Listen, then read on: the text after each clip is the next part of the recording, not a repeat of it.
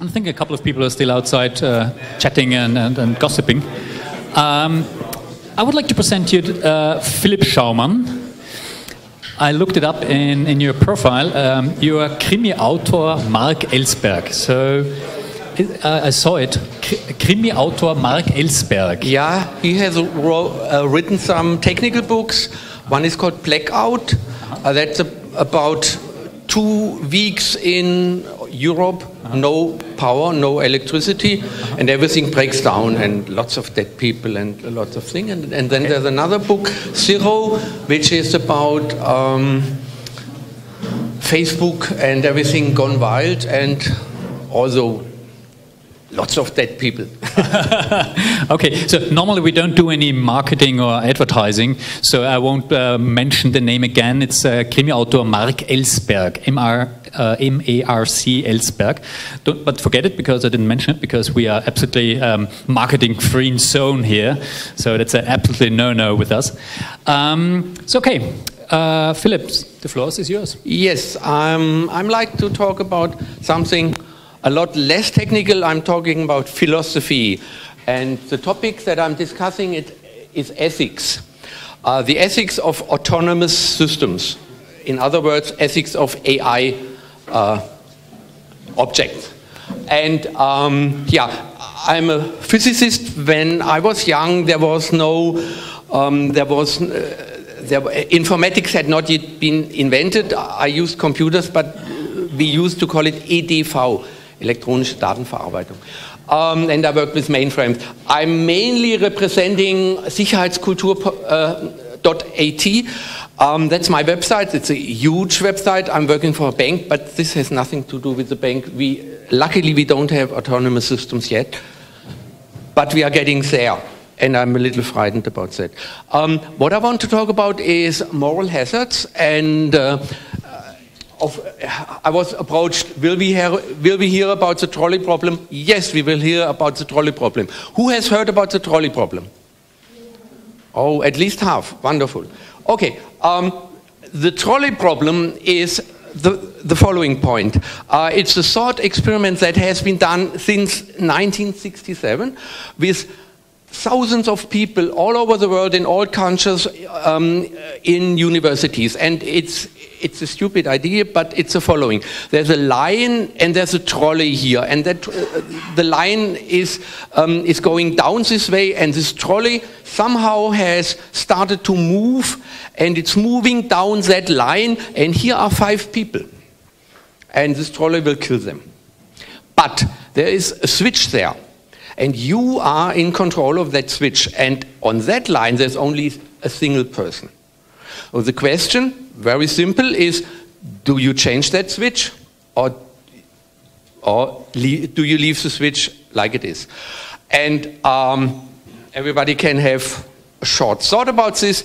The problem has been handled many, many times and discussed, and it's about 50-50. The thing is, if you don't do anything, it's 5 dead, and if you do something, it's 1 dead, but you killed that person. So it's a question whether you kill or whether you allow 5 people to be killed. Both things are not really nice, but this is a decision, and it has been done many times, and the rational solution is that of course you go for 1 dead. It's a rational approach because 5 is bigger than 1. Very simple. But on the other hand, there's a rule: thou shalt not kill. And it's about half and half of the population, depending a little bit. But typically, it's about half and half who decide for one or the other. There is a very interesting discussion about this in Wikipedia. In the English one, it's just a general problem. And the German one is very, very big, and it discusses the judicial topics about all these things. And this is much bigger than the English one, of course, because lawyers are... Yes. Lawyers are lawyers. And then there are hundreds of variations, but I only showed 2 variations. This one is the fat man problem, and it was in 76 when it was introduced. Now, there's only one line, and this thing is running down, and here's a very fat man, and you are standing behind that fat man, and that fat man is leaning over some bridge or something, and you have the chance. You just need to push him. And he falls down, and he stops that thing, and the number of people who now decide to save those 5 is going down. Because pulling a switch is much, much easier than actually kicking that one and pushing him and manually killing that person. But the mathematics are still the same, right? It's still 5 to 1. So it's the same problem, and you have the same conflict. Now, this sounds very theoretical. And then came 9/11. And in 9/11, 300 people were in the plane, and 3,000 people were in the building. And in the German parliament, there was a discussion. If we have that case, for instance, going against a football stadium, then we have 500,000 or something. If we have, for the Euro event, if we have a case that an airplane is captured and it's flying towards Paris, shall we shoot it down or not? And that's a trolley problem. And the German parliament has decided, we shoot it down. It's real life trolley problem, we have that. In Austria, we don't have that problem. We wouldn't know how to shoot that thing down, but that's a different...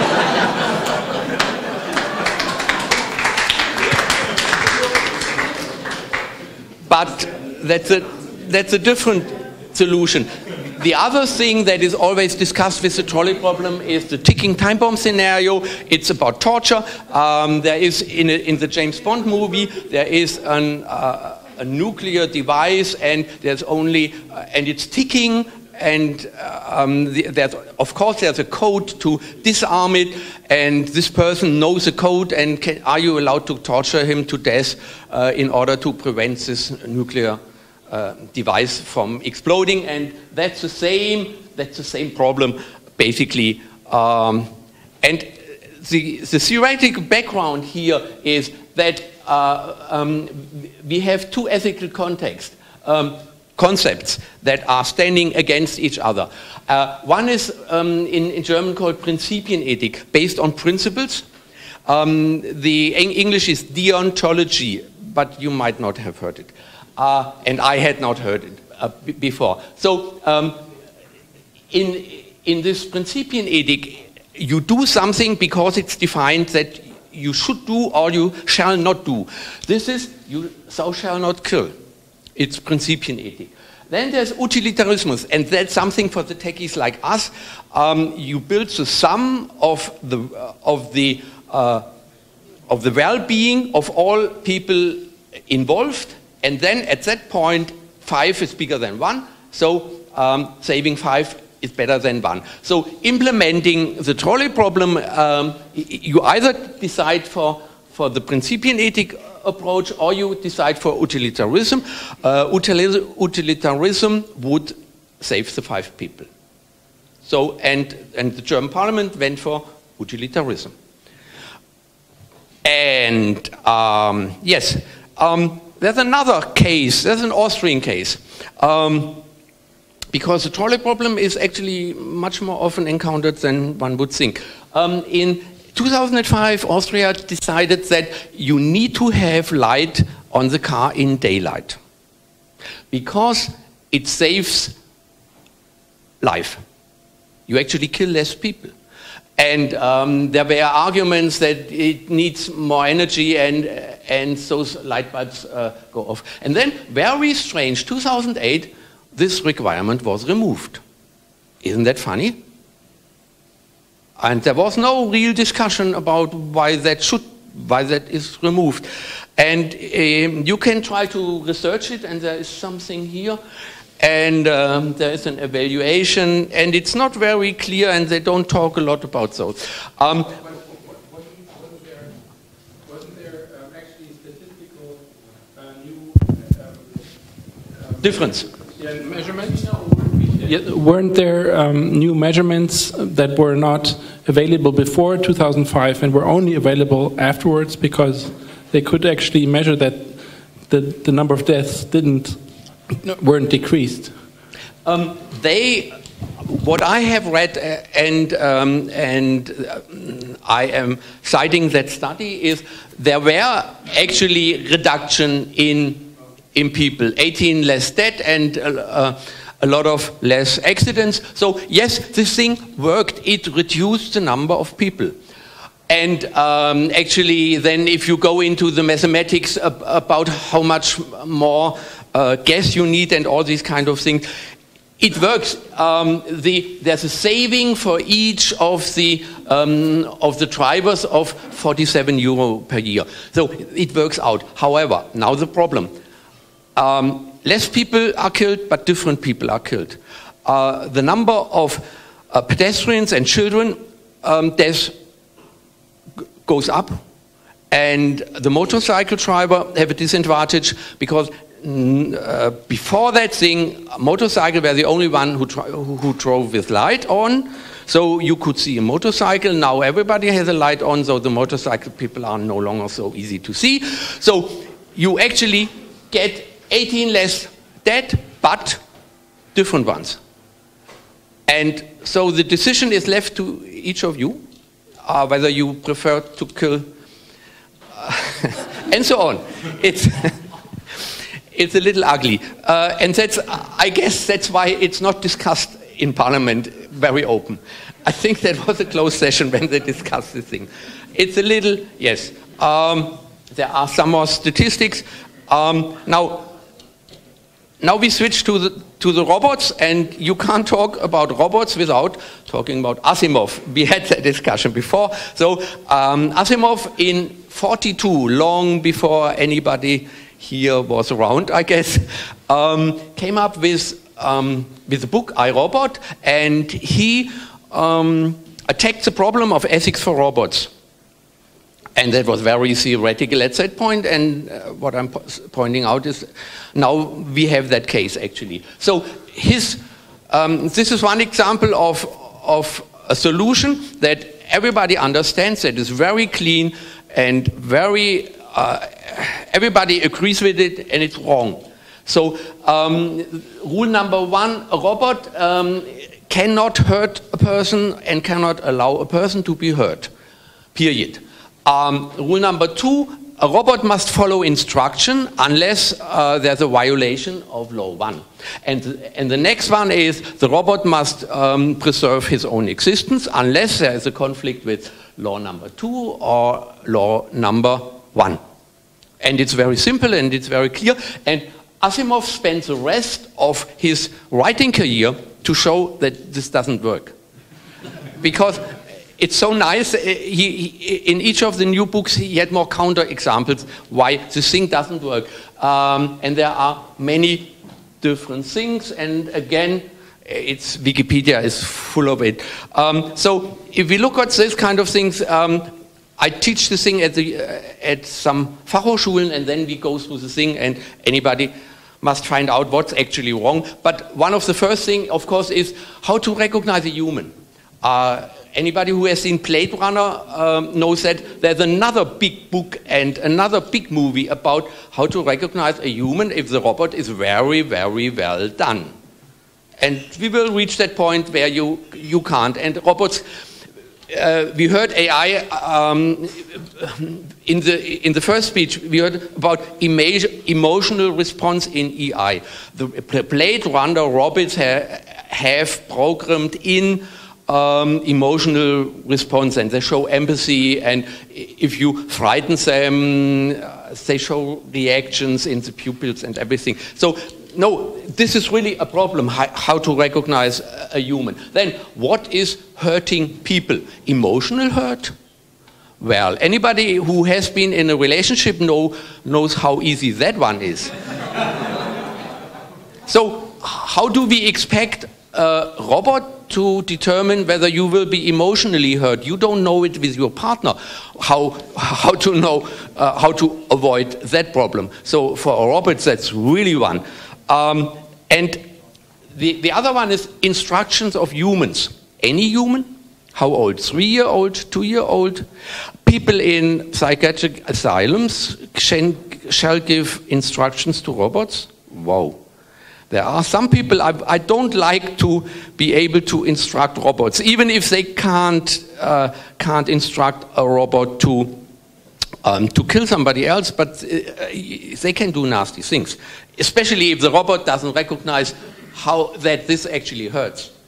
What's happening there. And then the other thing is inactivity. Not allow through inactivity that a human gets hurt. There was long before most of your time, there was Raumpatrouille Orion, and there was one story where they came upon a planet, and in that planet the robots had actually taken over the planet because the humans didn't stop with the wars, and wars killed people, so the robots took over, like in Matrix, and it's according to the law. So that is, it's a little complicated, these kind of things. Now, this was theory, and in 2005, we now have robots, and they are interacting with us, and they are interacting very directly with us, not just in the factory, but if you are in California, you can have very impacting interactions with robots, and you can call them social robots because they interact with the person, and they interact by acting with, driving a car and interfering with your driving. That's social interaction. I hope they are not emotional yet, because then that would be really frightening if those cars get angry at you. But as it is right now, I think it's dangerous enough. And well, they could be defensive. In the beginning, the Google cars were very defensive. They were not able to cross something that is very American, four-way cross, where you just negotiate by looking at the others who is going to drive. The car was standing there in rush hour for hours because it couldn't negotiate with the humans. And they changed it, actually. They changed the algorithm to be less defensive. Now, a result was they now had the first accident where the Google, after many accidents where always the humans were the cause, they had the first one where the robot was the guilty one. He was driving on the right side of the road, and there was some blockage on the road, and a bus coming from behind, and the computer calculated that bus has no problem stopping, but there's a lack of psychological understanding of bus driver. Of course he didn't. He was in the right, so he just went through, and actually it's considered the fault of the Google car, and it's the first one that is actually where the Google car is the problem. In the other cars, the humans were the guilty ones. However, the humans say this thing was driving so terribly defensive that it was hard not to hit it. There is lots of literature, and you get all these kind of things, and you can read all of that. Now, the Google car this is a picture from a YouTube video, and I find it very, very impressive. This is the car, and this is how the car sees the environment. And it can, with radar, it can look around these kind of things. Here you see what a human driver is seeing. You can't really see those cars, but here you can see all the cars. And it's not just that this thing sees the cars, it sees the the vector, the motion vector. And it does the first derivation and the second derivation, and then it knows how those things will behave. Okay, and the thing even sees a bicycle drivers there. So those things can do magic. I guess in the future they will do less accidents. The problem is it will be different people who die. It's the same thing with driving with light. It will recognize all the other cars. It might have problems with pedestrians and children. So the ethical question is how to handle this kind of thing. There are statistics, and you can read those things. At the moment, it's open. It's not yet clear whether those cars are really better. So, some questions, actually, that come from Asimov. The instructions from the owner, is it more important than other people? Is the life of the owner of the car more important? Or if there is a decision that one must die, that the owner is equal to a child in the road. The other thing is that there is no thing, this will hurt. There is a probability that somebody will be hurt. There's always probability. So there might be possibly bodily injury, and if there's a possible bodily injury of the owner because he didn't use the seat belt. So shall the car brake? Can the car brake if it knows it will hurt the owner? If you are the owner, well. So these are interesting questions, comparing the bodily injury against a huge, or a possible minor bodily injury against a huge damage. And then there are these scenarios that are now actively discussed, and this is the scenario, the car recognizes a ball running into the, tumbling into the road, and then a child comes behind and the child falls down. And the car can't stop, but the car could drive against a wall, killing the driver. So, what to do? From a utilitarianism standpoint, the driver is older, so the kid has more years to live. It should kill the driver, isn't it? There's another scenario, and it's a bus full of school children, or the driver. And these things are discussed, and it's many scenarios, and so things now are a little theoretical. An interesting side aspect is, at the moment, everybody assumes that everybody is nice to each other in the car, in traffic. This is not always happening. But let's go on to some other things, ignoring the road rage. At the moment, the driver is always responsible. In this case, who should be responsible? Interesting question. And I come to some statistics. Right. This is robohub.org, and they did a poll. What should happen in these kind of things? And they asked which of the scenarios. And these are the results. And this is 64% go straight, kill the child, because I'm the owner. And there were 36% saying, no, well, I will not kill a child. It's not your decision. The question is, whose decision should it be, actually? And that's a big question, whose decision should it be? That's the other problem. In a tunnel, there is the school bus, and here there was a question, who should make that, who should program the firmware of the car? So, and they say, 44% said, I'd like to have a setup option when I go into the car. I'm willing to die for so many kids or something like that. This is Google should design, and then there were some other ideas, and 33%, which make actually some sense, say, there should be a law saying that these cars should be programmed in order to do those things. Now, for each of you who is a little technical, there is a business opportunity. If the cars are programmed by law, you can hack it, right? That's easy. Those cars get patched, and in that patch you can put something in.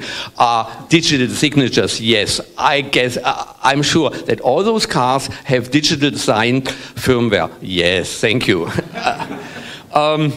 That's one of the IoT things. This is just another one of the IoT things. So then an idea that actually the author, Mark Ellsberg, came up with is it should be like now. It's just random, whether you are able to break or not break. Let's put a random number, pseudo-random number generators there and say that, well, in so many percent I will die, and in so many, this is like real life. But the thing is, at the moment, it's just chance. And if you come before a judge, you say, I didn't have time to react. The programmer cannot say, I didn't have time to react. The programmer needs to solve that problem now. And Google is actually aware of those kind of things. And these are the Google rules. Avoiding hitting pedestrians and bicycles, avoiding contact with other cars, and avoiding contact with fixed objects. This is rule number 1, 2, 3. So they are aware, they have a big ethics board, and they discuss these kind of things. And that's big, that's coming up, and we will have those things on the road pretty soon. Even here, everybody is running around, and every politician says we need these kind of things on the open roads, and the truck drivers will be the first one to be replaced on the autobahns. This is the easy solution to do, and so on and so on. We will get those things pretty soon, and then we will have lots of options to implement the trolley problem. And that's, everybody knows Ray Kurzweil. He's a little strange, I think, but what really frightens me is that he is the research boss of Google. So he has a little bit of influence, being somewhat strange. Okay, that's it. Thank you very much.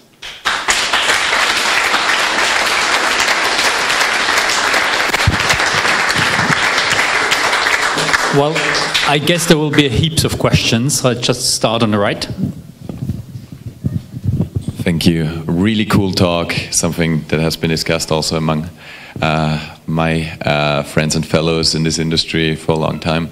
I think one component should be mentioned as well, which is that there is also a societal question, because if the car drives into the wall and nobody is supposed to die when they run on the street, I would never drive past the school anymore in my whole life, because if they know that they can just run among the cars and they will not hit anyone, they will always decide, you know, against hurting anyone, then this concept will completely be flawed, because it will be hacked right away by anybody who wants to cross the street. And if so you know they have to kill in a way, because otherwise, yeah. If you know that that those cars will always break, who needs traffic lights as pedestrians? You just and you can kill somebody just by running in the street, and it will be the programmer's fault. It's crazy. No, but the other thing is also, I think they aren't allowed to go faster than 50 miles per hour at the moment in street areas. Yeah. So I guess they can quite confidently go into a wall now, as it is, right? If they stay at this pace, like with the current algorithm, the first thing without killing you. The first instances that we will see in Europe are the trucks on the Autobahn, and they go 100, period, at least 100. They will go exactly 100. And there's a lot of pressure to get those truck trains implemented, where they all drive behind each other, a long chain of trucks, and that saves a lot of energy, and it's wonderful. It's wonderful, but we will get those things. Less ball games there, though, right? Yeah, so we will get those things on the road pretty soon. There's lots of pressure to do those kind of things. Is there any the decision of the German court for utilitarianism?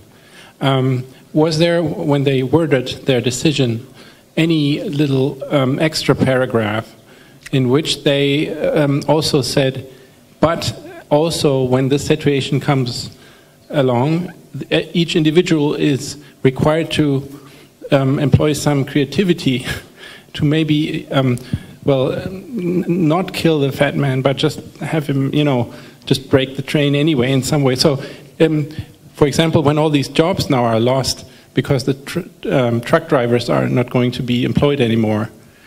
On the other hand, this is bad, right? But on the other hand, we might, due to all of this new technology, find new jobs. And I don't think so, but... No, I mean, this is an open question. Yes. That it's not clear. I mean, we will lose so many jobs, and there will also be a great many new jobs. I mean, at least... So my question is there some, in this ethics forum, so to speak, also some formulation of the need or the definition of some sort of creativity? No. Creativity is... I never came across the discussion of creativity in any of those things. I'm reading a lot of those things. No, actually, no.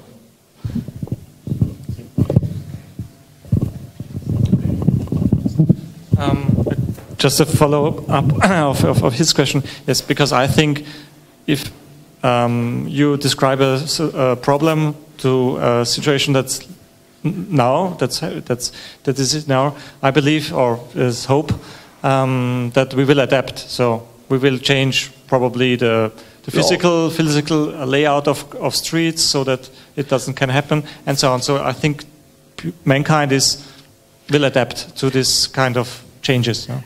I think yes, and when we are at that point where there are only autonomous cars, we won't have the problems anymore.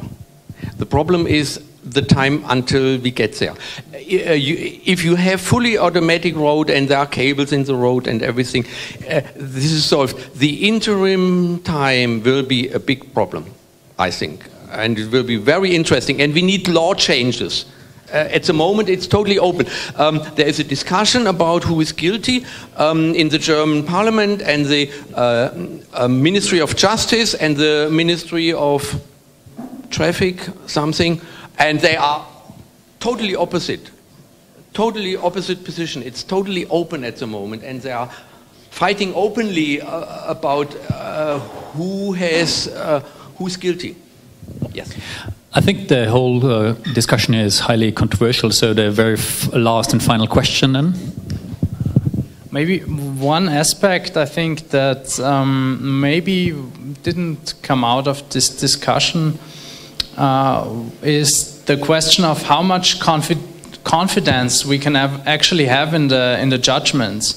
Because both of AI and also of ourselves, of course.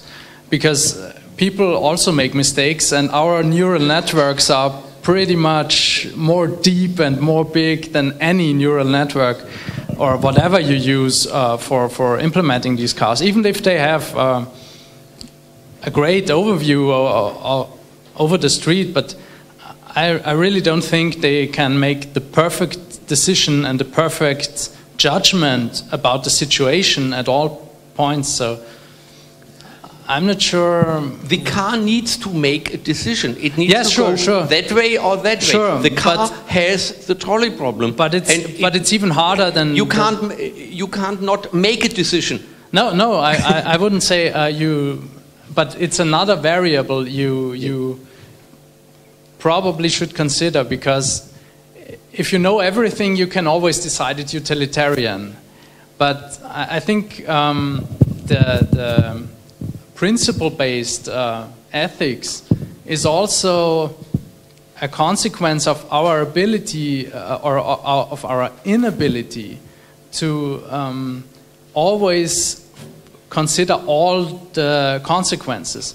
I think your example with the driving, with the lights on driving rules, laws, was a pretty good example, because you have to really read a lot of statistics in order to make any judgment, on this topic. So this is clearly something where, without reading lots of studies, you cannot say anything.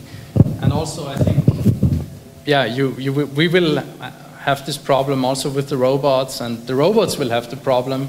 So, I think this is a never-ending story. I think even the scientific research is still, the ethical research is still going on in this whole topic, and I think there will be quite a lot of very challenging topics coming on. I just read an article about the super viruses that there are no medical treatments against. It's actually bacteria. So super bacteria that are not being able to be killed by any kind of antibiotics that we have anymore. So I think this whole topic is highly controversial. I think it was really, really interesting talk. So thank you again, Philip.